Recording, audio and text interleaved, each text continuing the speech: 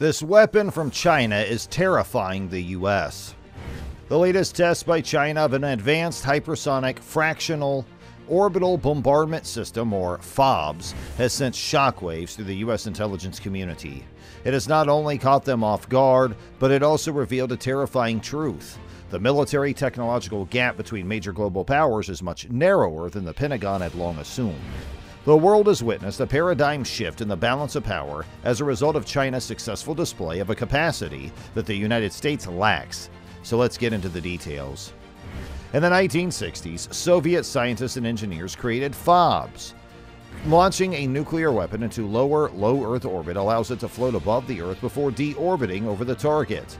The U.S.'s sophisticated missile warning network, all of whose observation stations were directed north, inspired the Soviets, since the shortest path of a missile launched from any place in the Soviet Union during the Cold War would have likely been in the Northern Hemisphere. The Fractional Orbital Bombardment System, FOBS or FOBS, could potentially enable the launch of a missile into a pole-to-pole orbit around the Earth, allowing it to travel over the southern region of the mainland United States and cause significant damage. Fortunately, the development of this weapon by the Soviets was prevented due to the United States' enhancement of its early warning systems, which incorporated space-based surveillance to detect missile heat signatures. It is acknowledged that numerous nations, such as the United States and Russia, are currently endeavoring to construct a comparable system. On October 17th, the Financial Times released a report that caused a stir within the intelligence community.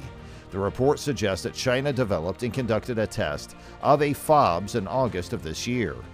As per the report, China's defense sector conducted a missile test that achieved a velocity of 33,800 kilometers an hour, exceeding the speed of sound in the air by over 27 times. The missile completed one orbit around the planet before ultimately descending and narrowly missing its intended target in China by approximately 40 kilometers. The high velocity at which the vehicle traveled qualifies it as a hypersonic fractional orbital bombardment system, thereby rendering it more challenging to monitor and/or obstruct. According to Taylor Fravel, an expert on China's nuclear weapons and a professor at the Massachusetts Institute of Technology, hypersonic glide vehicles have the capability to operate at lower trajectories and exhibit in-flight maneuverability, rendering them challenging to detect and eliminate. Notwithstanding, specialists in missile technology have argued that in the present era of heightened satellite deployment and ground-based as well as atmospheric sensors, the utility of FOBS may not exceed that of the customary intercontinental ballistic missiles, or ICBMs. ICBMs possess the capability to be launched from a particular continent and effectively hit a target located on a distant continent, similar to FOBS. However, unlike FOBS, ICBMs do not enter into orbit as such.